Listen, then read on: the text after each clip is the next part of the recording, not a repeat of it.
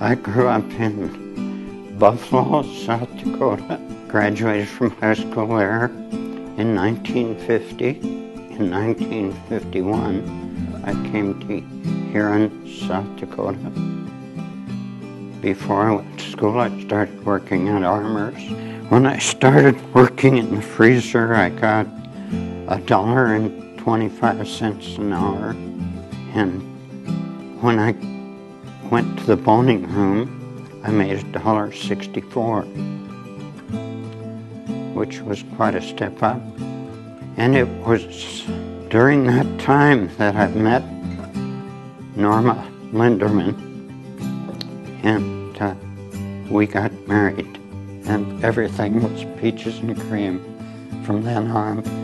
Well, I didn't have much money, so when I got married, we wanted to buy a few things, and my wife thought I should join the credit union.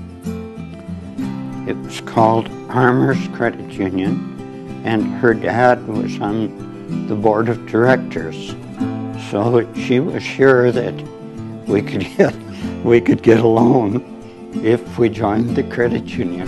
I'm not sure what the amount of the loan was, but we bought this 22-foot trailer house to live in. I think it was risky, especially for the credit union. Starting with my wife's father, we have 5 or 6 generations. My wife and I, my children, my grandchildren, and I've even got great-grandchildren. I do all of my banking in the credit union. And I just think the credit union is so good. Those were hard times for us. We had 2 children born in the trailer house. Norma was ready to fly. She wanted out of that trailer house.